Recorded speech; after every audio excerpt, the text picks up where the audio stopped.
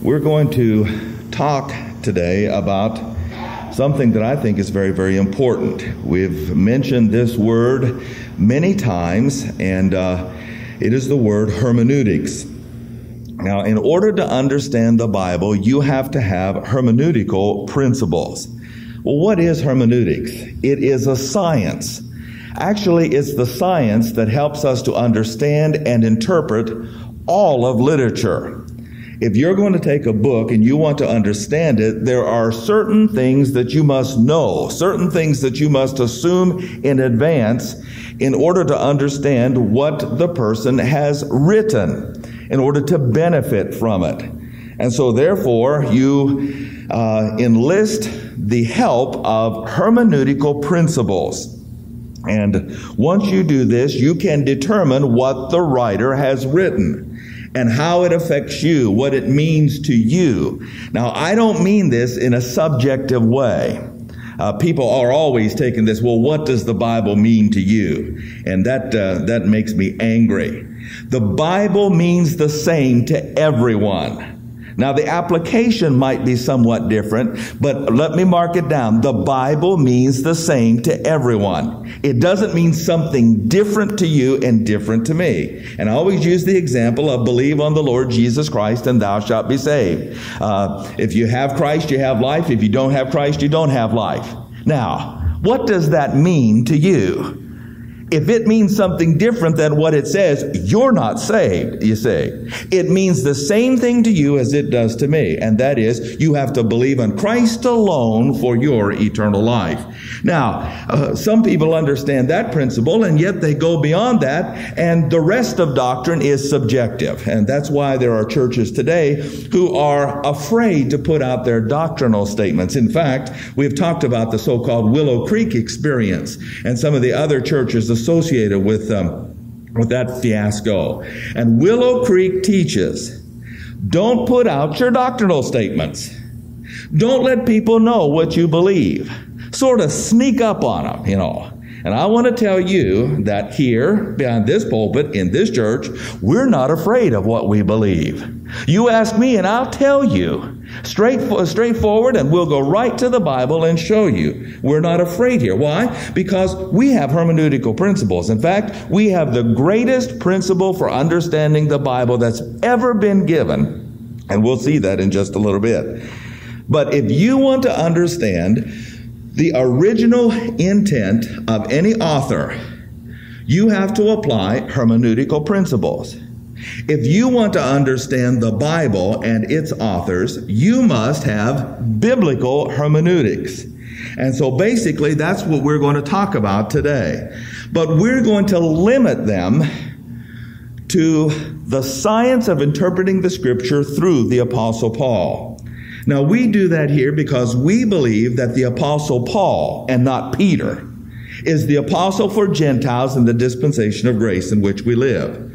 And so that if we're going to approach the Bible and understand it correctly, we must see it as He tells us to see it. Jesus Christ gave him hermeneutical principles to give to the body of Christ, to give to people in this dispensation. And so therefore, we're going to look at those principles that will help us understand the Bible.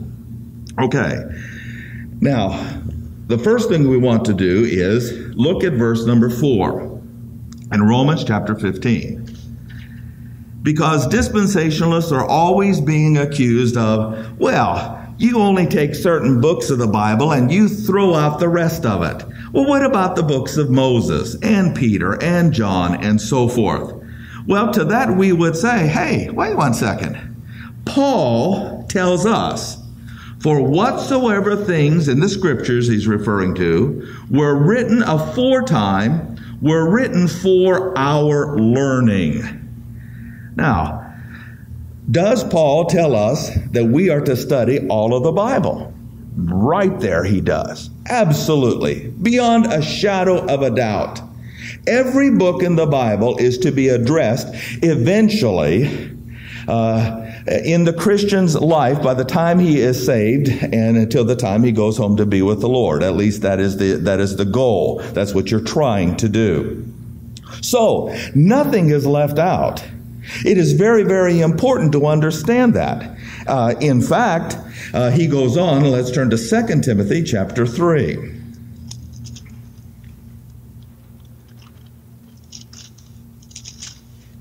2 Timothy chapter 3. He goes on to tell us that all scriptures, verse number 16, is given by inspiration of God, and is therefore profitable for doctrine, for reproof, for correction, for instruction in righteousness, that the man of God might be mature, thoroughly furnished unto all good works. Completely outfitted, in other words.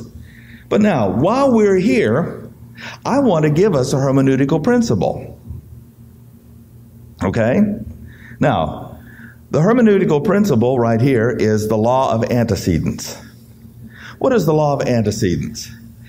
It means that there is a precedence for pronouns or other words in context that refer back to something. Now we're going to look at a few, but while we're here in 2 Timothy chapter 3, we're going to look at a precedence here. What is the law of antecedents? It means that there is a word, there is a phrase, a clause that is referred to by a pronoun in the context, so that you will understand what that pronoun or who that pronoun is referring back to. It's either a word or group of words that is replaced or referred to by a substitute. So if you are reading and you read thus and so, and then you come down and there is a pronoun there, such as he or she or it, you have to immediately look in the context prior in order to understand what he's referring to.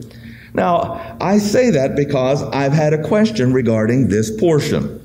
There's a pastor, it's a dear friend of mine, that I love dearly, who says in verse number 16, all scripture is given by inspiration of God. And his quote, take on this, his interpretation of it was, that only means Paul's scriptures. That only means what Paul, when he says all scripture is given by inspiration of God, that only means his scriptures.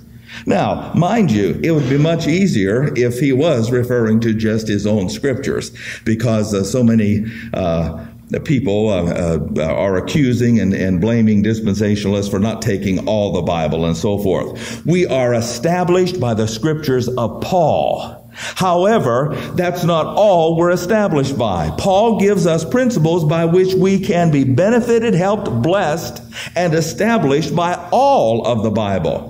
Now, how do I know? That word all means every part of the whole. But now, is it every part of only his writings, or is it every part of the whole Bible? How am I going to find out what that word all refers to? The law of antecedents. There is a precedent in context. Let's go back. Verse number 15. And that from a child thou hast known the Holy Scriptures. When Timothy was being brought up, Pauline writings were not in existence. So what is Paul referring to here? The writings of Moses are all the so-called Old Testament. Now, by the time we get to the book of 2 Timothy, all of the Pauline writings are completed. Here we've got 65, 66 AD. All of the Pauline writings are completed. So when he says all Scripture is given by inspiration of God, what two portions of Scripture is he talking about? Number one, the all means, Timothy, all that you learned as a lad before I ever wrote anything. What Moses wrote, what Isaiah wrote, what David wrote in the Psalms, what all the rest of the prophets wrote. Those things are scriptures by which you are benefited and by which you are matured. Then he includes his own. For, now, here are all my writings. We go all the way back to his first book, 1 Thessalonians, which was written in 54 AD, all the way now to about 65, 66 AD, the last book of the Bible here, the 2 Timothy, that he wrote. Therefore, all Scripture is given by inspiration of God.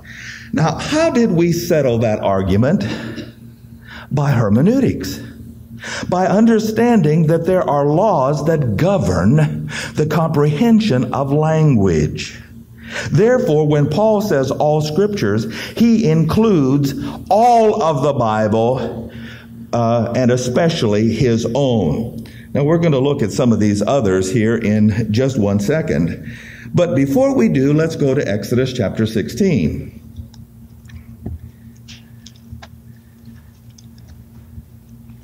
Now, I take you here because somebody's going to smugly say, well, you dispensationalists, and I've heard them. I've been there. Therefore, I'm justified in, using their type of smugness in my speech.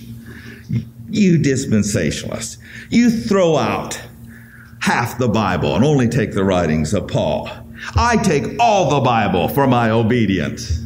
Okay, right. Let's do that. Chapter 16 in the book of Exodus. Now, it says, verse number 11, and the Lord spoke to Moses, saying, I've heard the murmurings of the children of Israel. Speak unto them, saying, at even you'll eat flesh, and in the morning you'll be filled with bread. And you'll know that I am the Lord your God. It came to pass at evening, verse 13, the quails came up and covered the camp. And in the morning the dew lay round about the host. And when the dew that lay was gone up, behold, upon the face of the wilderness there was a small round thing, as small as the hoarfrost on the ground. And when the children of Israel saw it, they said to one another, it's manna, for they knew not what it was. Moses said unto them, this is the bread which the Lord has given you to eat. This is the thing which the Lord has commanded. Oh, get that? All the Bible's for our obedience. Israel was commanded to do what? Note. Gather it of every man according to his eating. An omer for every man. That's just a measure, according to the number of your persons. Verse 17. And the children of Israel did so and gathered some more and some less. Last part of verse 18. They gathered every man according to his eating. Let me ask you this. Did you obey the Bible this morning? Did you gather your manna according to your eating? No, you're going to say, well, now it's the, quote, Christian Sabbath. They weren't supposed to gather on the Sabbath. Oh, no, their Sabbath was Saturday. This is the first day of the week. They were to gather then. Did you gather it? What's the matter? Why couldn't you obey the Bible? That's what it says. God commanded. How long were they supposed to eat it? No, verse number 35. Children of Israel did eat manna 40 years until they came to the land inhabited. In other words, they were to eat manna until they came to the promised land. Now, the promised land is the land of Palestine. When is the next jet out that we're going to book to get over to the promised land so we can quit gathering our manna? Are you booked? Are you going to go over there? I'll tell you, right now, I would be a little bit afraid to go over there. Not that I'm not prepared to go, I'm just not ready if we got preaching the gospel amidst those Arabs in some of those cities there in the east part of Jerusalem. Okay? Note, they were to eat the manna until they came to the borders of the land of Canaan. Now let's go to Joshua chapter 5. Joshua chapter 5.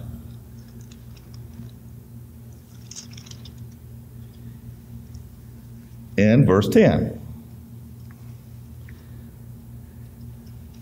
And the children of Israel encamped in Gilgal and kept the Passover on the 14th day of the month at evening in the plains of Jericho.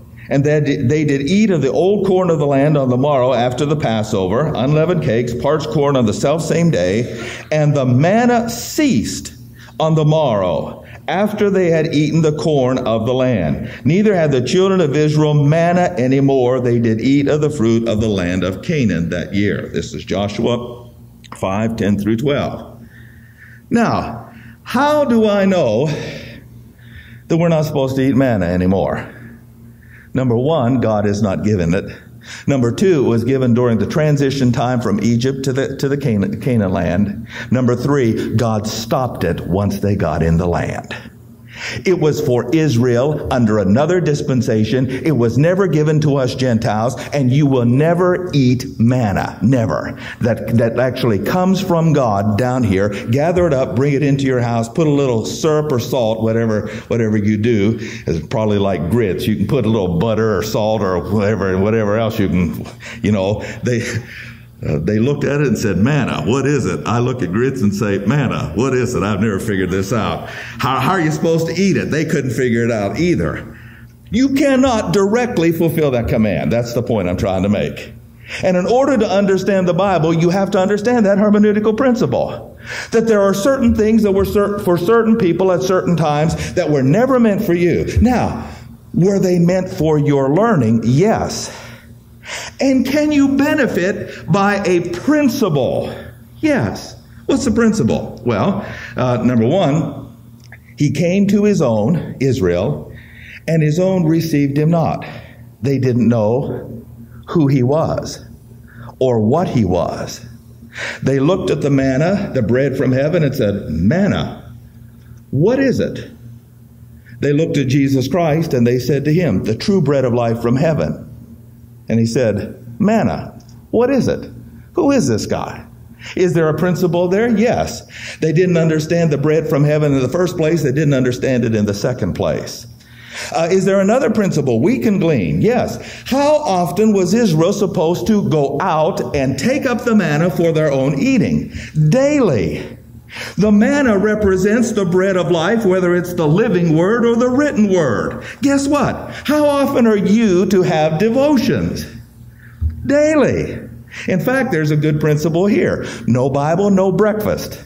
Now, probably that's not a hermeneutical principle. That's just, I lost my crowd after I said that. Oh, Pastor, wait 1 second. Surely you're not, well, that'd be a good way to get your devotions in. No Bible, no breakfast, which just simply means if you want breakfast, you have to get up just a few minutes early and get the bread of life in first. Okay. Now, if you're going to say, physician, heal thyself, do you follow that? I try. But sometimes I can't have my devotions before my morning coffee. So, cut me a little slack. You do the same thing. All right, what are we doing here? I don't know. Except that we're talking about hermeneutical principles. One of them we just saw.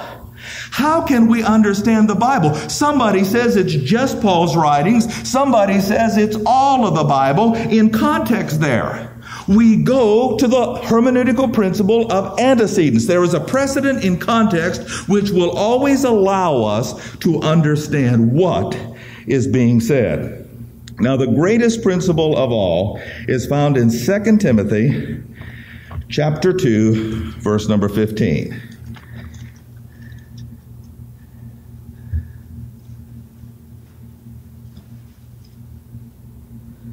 And it is the hermeneutical principle of rightly dividing the word of truth. What did we just do when we used the law of antecedents? We divided the word accurately. We learned where it fit, how to bring out the real meaning of it. Only then can you know what it really means to you, what you're supposed to do. Now, we saw this one. We'll not go back to it, but we're going to go back to two more after we explain rightly dividing. Verse number 15, study to show yourself approved to God, a workman that needs not to be ashamed, rightly dividing the word of truth.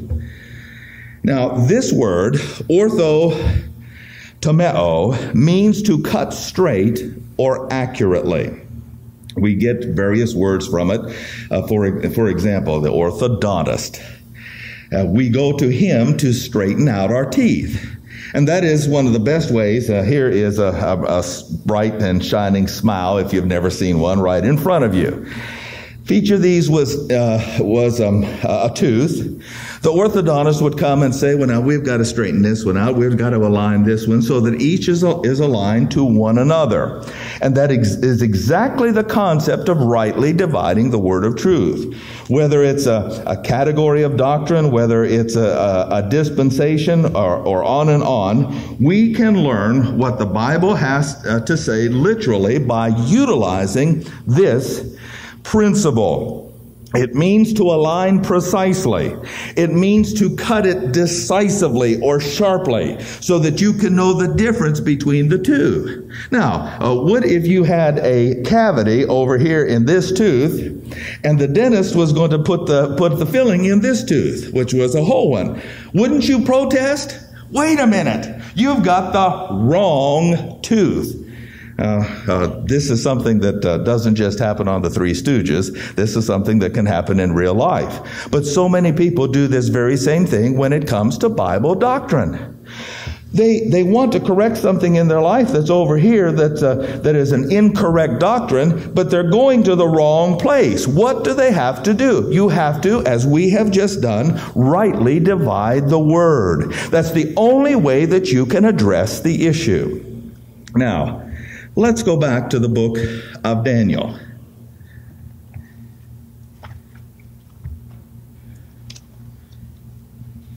I have another pastor friend who's gotten a hold of some writings from a guy out of North Carolina.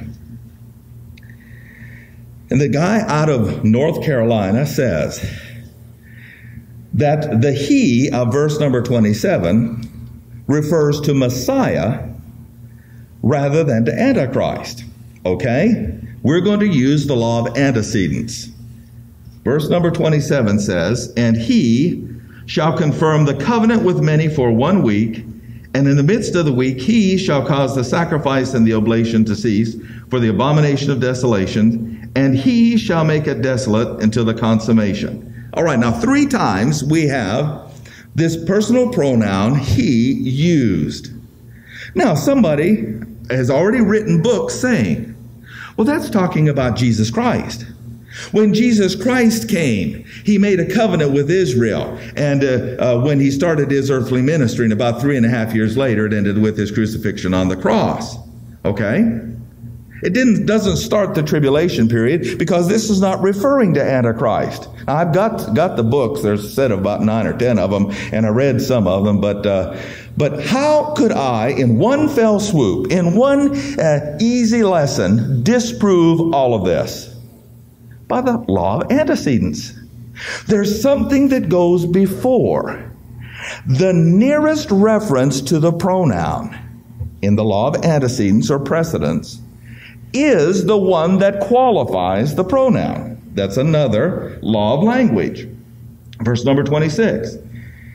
"And after 62 weeks shall Messiah be cut off, but not for himself.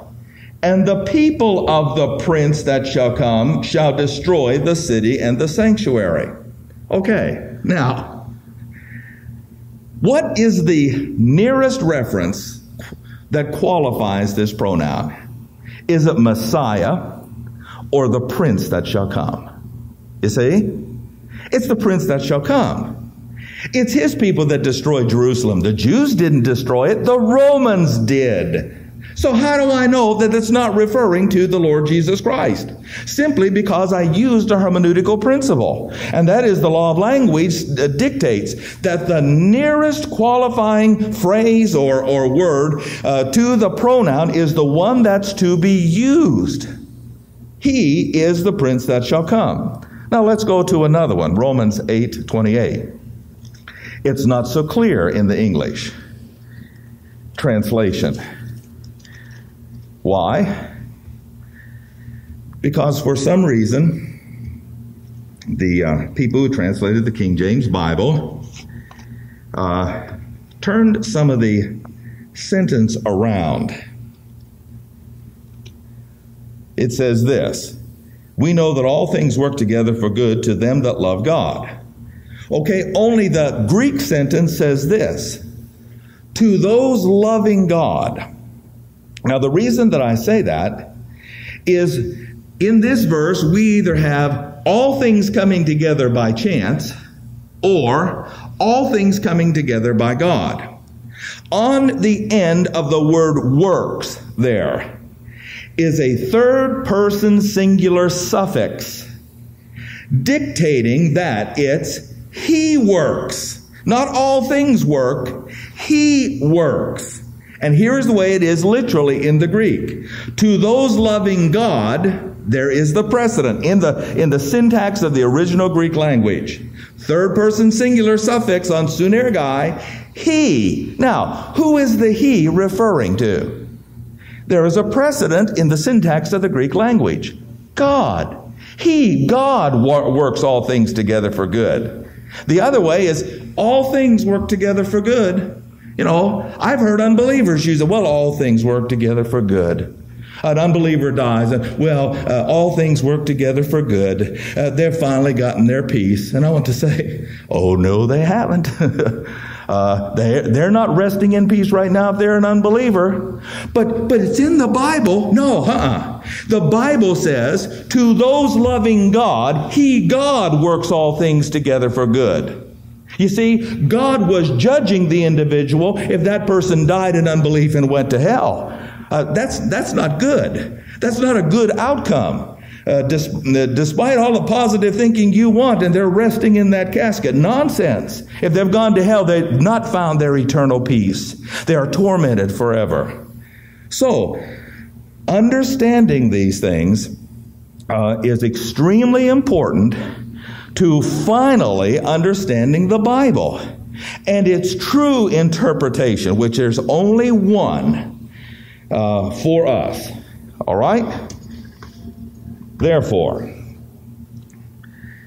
we're on the second study paragraph here, as we've got it. We call Paul's method of interpreting the Bible incisive segmentation. See, we want to be sophisticated here. We don't want the world to outdo us. No, actually, it's much simpler than that. Paul believes in cutting straight the Bible. What better philosophy to have of Bible interpretation than what I call the sliced Bible teaching method? So we're going to see just what the sliced Bible teaching method is. Number one, the Bible should be learned, and this is an acronym for our method. It should be learned, letter S, systematically. Now, where is Christianity failing today? Christianity is failing because men get up and give a speech about the Bible or about a moral principle. But they do not teach the Bible systematically. Now, what's the problem with that?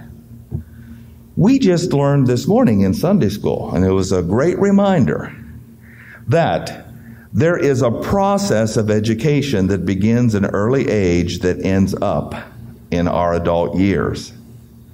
You have to learn the ABCs before you can learn what? Words.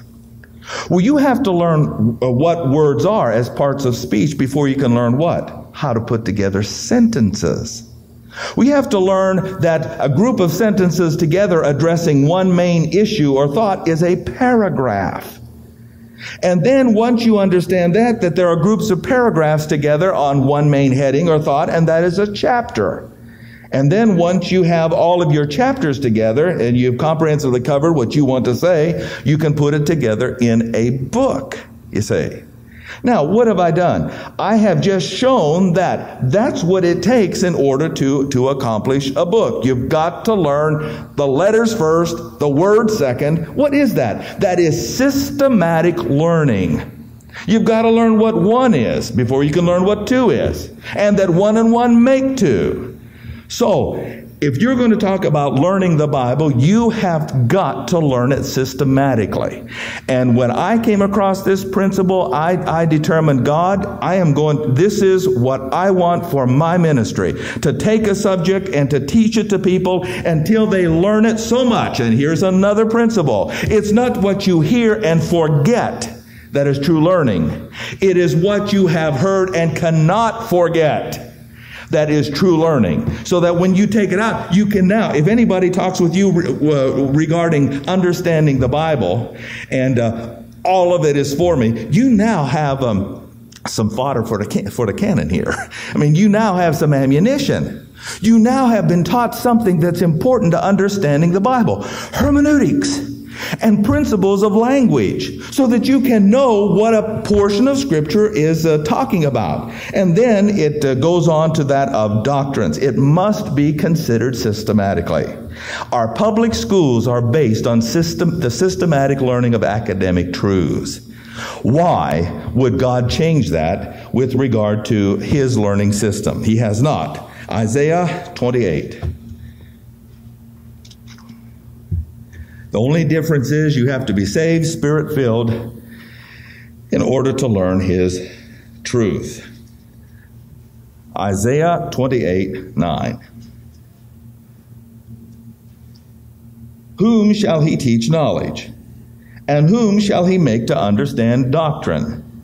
Them that are weaned from the milk and drawn from the breasts. For precept, this is Isaiah 28:10, precept must be upon precept. Here is one, here is two, one and one make two. That is a precept, built upon another precept. We've learned what the numbers are. Now we've learned what addition is. Then we can learn what subtraction is. Then we can learn what division is. But it must be built upon precept. The one must have a foundation before you can learn the other. Line upon line. That is, you align the truths. ABCs and 1, 2, 3s are two different categories of truth. If you're in the English class and you say to the teacher, 1 and 1 is 2, she said, wait a minute, I don't want 1 and 1, I want ABCs. Have you learned your ABCs, not 1, 2, 3s? You've got to bring forth the right category of truth to the question or issue if you want to succeed. That's why truth must be adjusted to truth. You must learn that this category is English, this category is math, this category is biology, and we'll see that in just a little bit. You never thought that somebody could preach from hermeneutics, could you? Okay? Verse 13, the word of the Lord was unto them precept upon precept, line upon line, here a little and there a little. You know, the interesting thing about this is that verse 12 says that here is the answer to a life of peace and rest. People don't have a comprehensive or a proper understanding of the Scriptures, and so therefore they live their lives tossed to and fro with every wind of doctrine. But systematic Bible teaching, this is the rest. What? Line upon line, precept upon precept, wherewith ye may cause the weary to rest. This is the refreshing, yet they would not hear. Why aren't they refreshed and why are they tired? Simply because they haven't learned the Bible systematically. Precept upon precept, line upon line, here a little, there a little.